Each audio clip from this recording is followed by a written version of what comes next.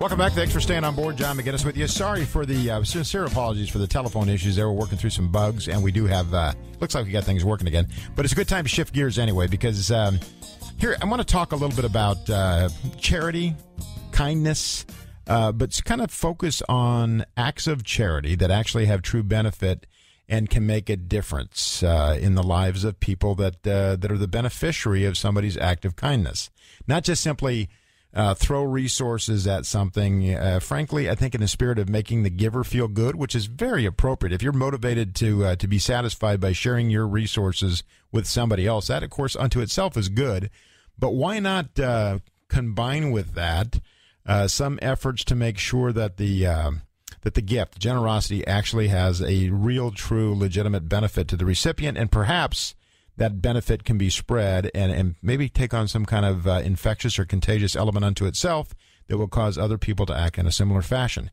So we've got a couple of gentlemen we're going to try and get together on this afternoon, one of whom is in studio, and that would be Vern Pierson, the District Attorney of El Dorado County, who's played a part in this program historically, and also Ken Steers, who's going to be joining us telephonically in just a moment.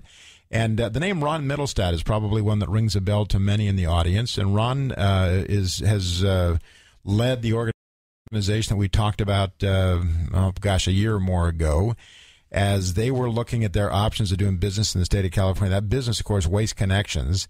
And Ron has always been a generous philanthropist in this region and has helped out with so many various causes to improve the lives of others less fortunate.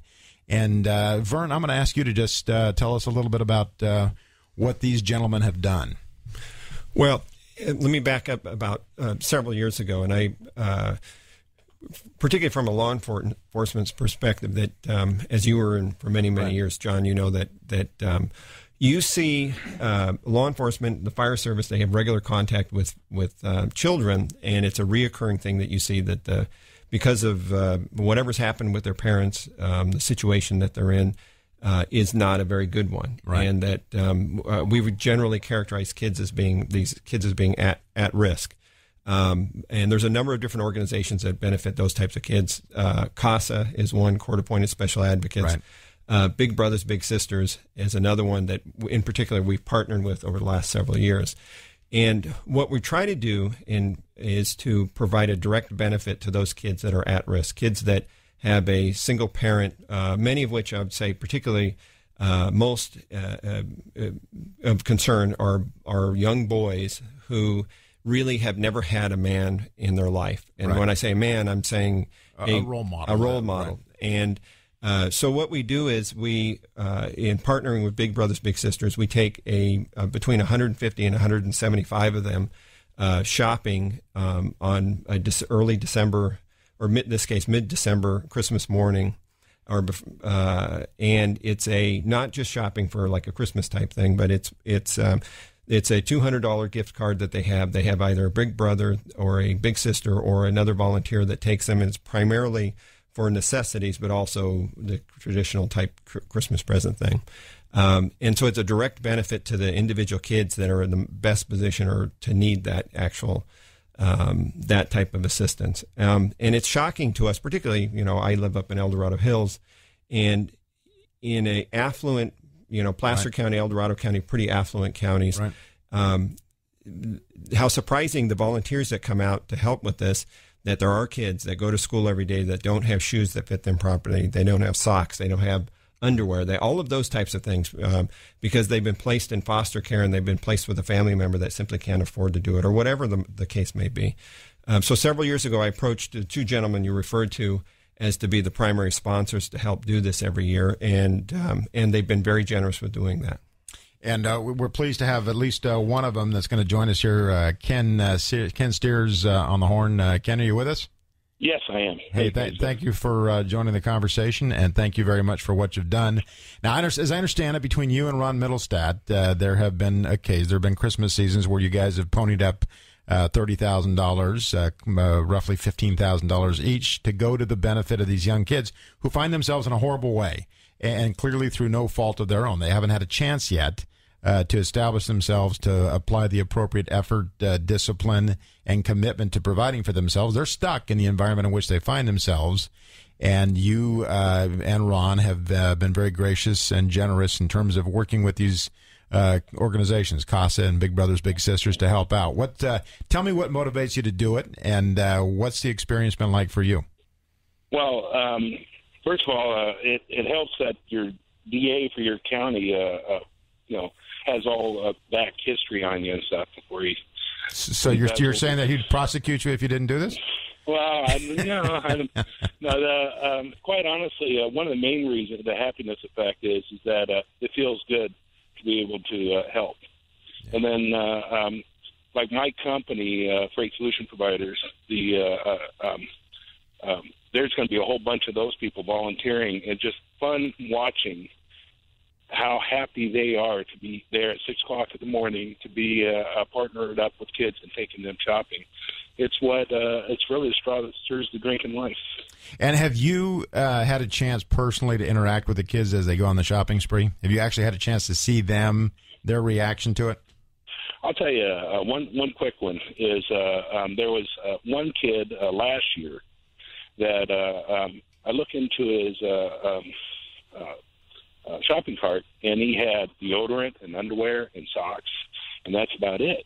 And I was like, this is all you want? I said, there's not much there. And he says, is it all right if I put the rest of it on a gift card so I can take my sister shopping? And it's just a beautiful feeling. It's like, yes, take her. You'd be able to take her Christmas shopping. That's all he wanted. That's all he really needed. In his mind was underwear and deodorant and basic essentials. And so that just warms your heart. Yeah, and the hope that I would have is that what's the age group? What are we talking about here? What's the youngest kid involved? Either one of you guys.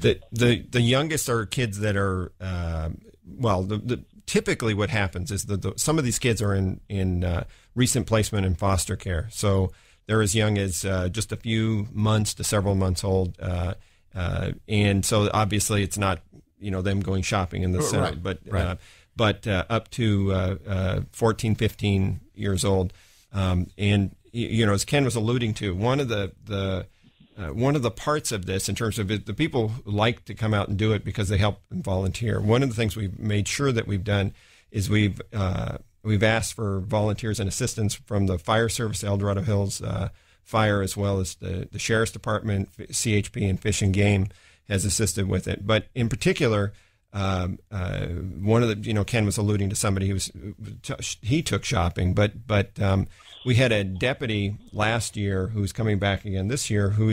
He's a very big, large deputy, young deputy. He's probably 6'4", 6'5", and he took last year, I believe it was a 14-year-old boy that. I think it was a very emotional kind of a thing for him because he realized that this was the first he had contact with this kid, and this is he's the first grown up, decent, male role model he's ever had in his life, and that's the big part of this. Yeah, can I interject? Yeah, there is people that my wife and my kids have taken shopping when we started doing it. What was it, about 5 years ago, Vern? That they become parts of our family. Yeah, and we help them out throughout the year. I mean, it's the one thing, to touch on what you talked about earlier with the people that fall through the cracks is that there isn't, the social safety net has some very big holes, and it still takes the community to step in and help. Yeah. Well, I argue that the community, that people such as yourselves stepping up and helping out, putting hands on, first of all, there's no overhead cost associated with this. Everything that is donated goes to the intended recipient. And my hope would be, and you probably have a sense to gauge this based upon your interaction with them, but they would see this firsthand. First of all, I think it's just a wonderful experience for a young man such as you described to see a uniformed deputy sheriff that all of a sudden now this is somebody he likes. That represents somebody who it should all along, somebody to whom he turns for security and comfort. Versus somebody who's taken mom and dad to jail, or eventually taken him to jail. Well, a little bit, John. Little insight is I was one of those kids that was taken shopping when I was 8 years old. Interesting. Yeah, and so I'm just paying forward. Hey guys, I got a group of 20 guys I'm taking up to Grants Pass right now, Ponderosa High School Wrestling, and they're waiting for me to take off. So. All right, well, get them on the road. Ken, we're going to take a quick break anyway and come back and continue the conversation. Thanks for what you've done, and kudos to Ron Middlestat. We still hope to hear from Ron Middlestat, I should say, in the next few minutes. But if not, I think it's very appropriate to note that this is a guy who could no longer do business in the state because the state was not being friendly to him and his efforts. So he moved his headquarters operation to Texas, but he, too, will send resources to this cause this year right here in the Sacramento area. Stick around. We'll continue the conversation right after this.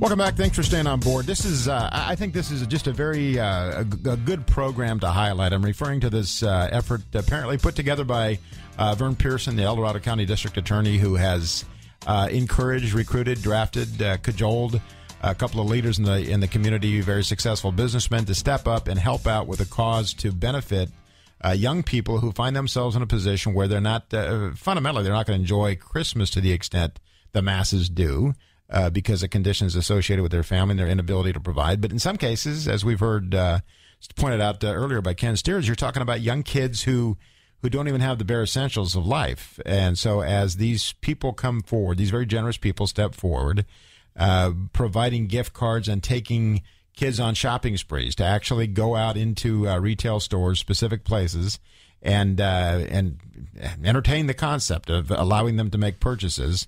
And as Mr. Pierson so aptly pointed out, you have law enforcement figures with whom they generally associate negative experiences, stepping into that role to take them out, literally and figuratively by the hand, and allow them to go shop for things they want and even things they need. I think it's an extraordinary example of doing the right thing and doing it in a very effective way. And I'm also very happy to have joining us by telephone from Texas, Ron Middlestat. Ron, are you with us, sir? Yes, John, I am. Thank you. Thank you so very much for joining us, and also, honestly, a very sincere thanks for what you do. And just by way of a little bit of background here, if you don't remember out there in Radio Land, Ron is a guy who did business here in the Sacramento area for years with his company, Waste Connections, and did a lot of great things and employed a lot of people and contributed very selflessly to various good causes. And when he needed the assistance of the California legislature and leadership therein to assist him in making it a more business-friendly climate for him, they rebuffed his request, and he had to move his headquarter operation to Texas, where he is today. But yet he continues to be very generous to this region. So, Ron, thank you so very much for that. And I just tell me what motivates you to do this, and what the experience has been like for you. Well, first off, John, thank you for the kind words. We appreciate it and hope to live up to them. This is the program Vern has spearheaded for a number of years there in El Dorado County. Great program. I've had the pleasure to be involved for the last 4 years or so, personally and through our company. And, I think you said it very appropriately. Many of these are youth who, for no fault of their own, particularly at this time of year, find themselves in a very difficult situation. And at the end of the day, I think, those of us in business and otherwise who are fortunate enough to be able to do so, we have an obligation to try and take care of those that we can, and particularly those in the communities that we live and work in. I think it's a very noble effort, and I know you get some personal satisfaction from it, and which is appropriate. And I think you can't overstate the benefit that comes from these young kids. My hope is that as they see your kindness and generosity, and that of Ken Steers and that of Vern Pierson for putting it together and being a part of it, and actually taking an active role in causing this to occur. Perhaps they will see this as a role model that they can emulate as they go forward, and they hopefully will reach a degree of success in their life, and whatever it is that they accomplish, be inclined to share of themselves and their resources with others to make the world a better place. I like that so much more than compulsory giving of resources to others that has there's overhead costs associated with it. It's not efficient. You have no idea there's no measure to see exactly what the net result is. And we see that so much. There's had a couple of case examples of that recently that I really find it refreshing to see a case in which some very, very good men step up and do good, kind things for others. And I think it's impossible to measure the true outcome in terms of what secondary benefits may come, and see young kids that wind up emulating that the positive example they've seen. So, I think Vern, what any other thoughts? Was this your brainchild? You actually learned of this and working through CASA and Big Brothers Big Sisters, I assume, and reached out to guys that you thought could step up? Yes, and between some ideas and talking about it, and then largely my wife pushing to do it to where it's a direct benefit to the individual kids, that the kids are the ones that get taken, and that they have a list of necessities that they need, and being able to partner with the people who care and want to see all the things that we've been talking about actually happen. And Big Brothers Big Sisters has really been the biggest partner, other than Ron and Ken, in making sure that we can do this. And I think they really, enough people don't know what it is that they do and how they really do make a difference. And a lot of these kids that are single parents, sometimes not grandparents that are raising kids, all of that. I think it's a great example of charity. Ron, I thank you so very much. And I think your story is especially significant given the fact that the state effectively slammed the door on you when you sought out assistance in making your business have opportunities to function in a more efficient manner, and you took your enterprise elsewhere, but you continue to give back to this community. I think we all appreciate that very much. Ron Middlestat, Vern Pierson, Ken Steers, who was with us earlier. Thank you, gentlemen, very much. I appreciate what you're doing. It's great. It cannot be measured in terms of the long-term benefit from it. I think that's great. So, as you can tell by the sound of the music, I'm out of here for now, but stick around. The lovely Kitty O'Neill's coming up next with the afternoon news, and I'll be back with you tomorrow. Have a great evening. So long.